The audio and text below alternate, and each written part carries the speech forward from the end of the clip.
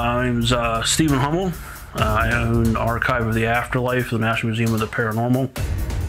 Experiences here at the archive have ranged from people just not feeling comfortable being in certain areas or rooms. There's that feeling that something's like been around corners tonight. People being physically touched or physically harmed. We witnessed firsthand that there were multiple scratch marks on her daughter's back. Let me... Whoa. Mm-hmm. That was definitely in that room. Mm-hmm. Yeah.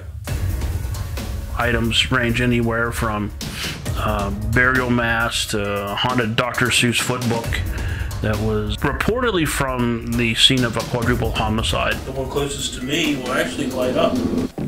What is your name? What? Certain items that came from exorcisms, demonic cases. There are certain entities attached to items that I have in the dark room that are not to be taken lightly. Oh, look what you're hearing. Oh, that's crazy. No. That's the first time I've ever heard that. The Hope doll is, in my opinion, way worse than the Betsy Bell doll. She's caused physical harm, spiritual harm. Hope, do you like being kept in the cabinet? No. What? My friends from PQ and I were all investigating in the dark room.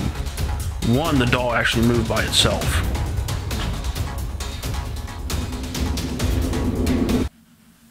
Something just breathed at me.